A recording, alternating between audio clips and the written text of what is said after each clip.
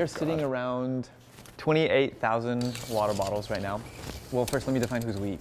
So I work for an organization called Dopper. Dopper is a reusable water bottle company based in the Netherlands.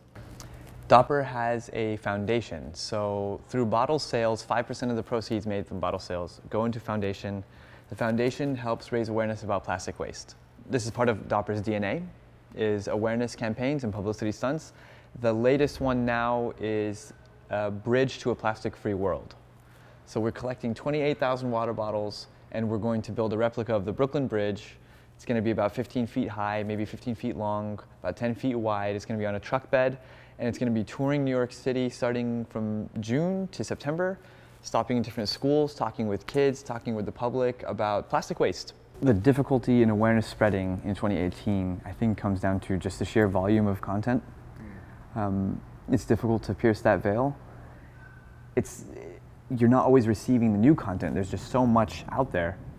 It's hard for you to see something new. What I think is the antidote to that, if you're trying to raise awareness about a social issue, is to just start with the people that already get it, give them something that's easy to talk about, and then let it disseminate that way. Go into a culture, understand the workings of the culture, seeing the needs. Some might be a lot more drastic changes, some might be just like new signage, I don't know. But then just replicate that only with the organizations that want it, for now, to start. Yeah. If it would be somebody like WeWork, though, that would be huge. And the cool thing I see there is also like, WeWork is the ground floor for a lot of potentially huge companies going forward, right? And so that's going to change corporate culture too, because when somebody starts small and they grow big, hopefully, yes, they'll take those principles with them. Exactly. If you come in and you have some sort of lunch regimen, and now it's broken up or just broken completely because you have to think about composting and what materials your items are made out of, where to put this versus where to put that. You know, imagine you have a lunch with a salad, you leave some salad and you had chicken.